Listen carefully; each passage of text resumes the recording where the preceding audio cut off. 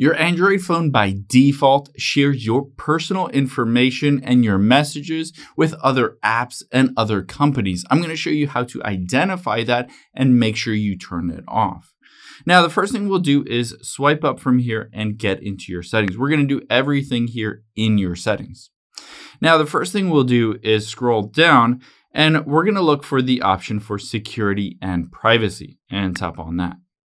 Now, within security and privacy, all we're going to do is scroll down to the very bottom, and you can see under privacy at the very bottom is more privacy settings. Let's tap on that.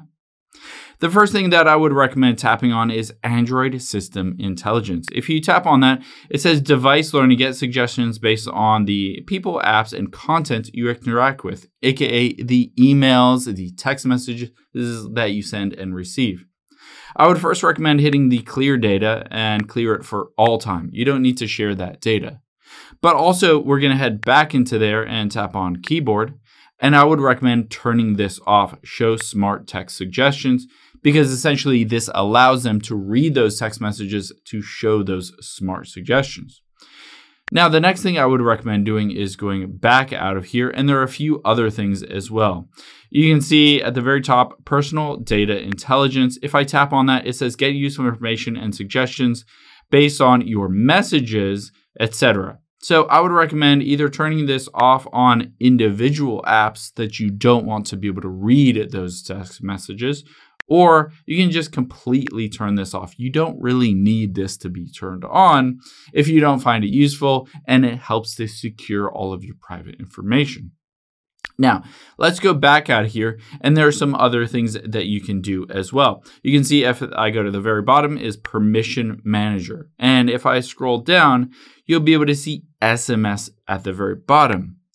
You can see apps with permission and can send and view your SMS text messages. Again, these are all on by default, but you might not want them to be able to do this. For instance, Google accessed my text messages within the last 24 hours.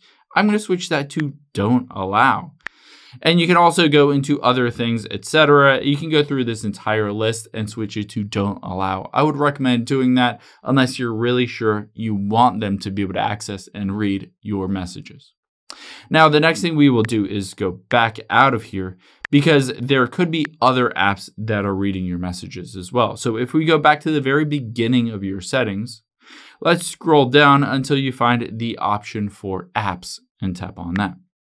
Now, within apps, you can see at the very top right are those three dots. Let's tap on those three dots and tap on special access. These are all various items that various apps have special access to. And the main one is notification access midway down. Tap on that.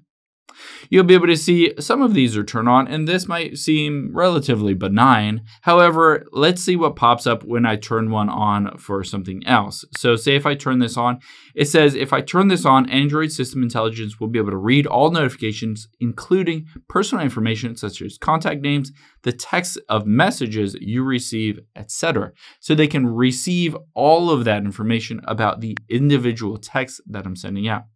I would recommend on this turning off any of these that you don't use. Just go through this list and essentially wipe it all out, turn it all off. If you really need it, it will pop up and ask you, hey, do you want to turn this back on? And you can choose individually to turn them back on if you want to.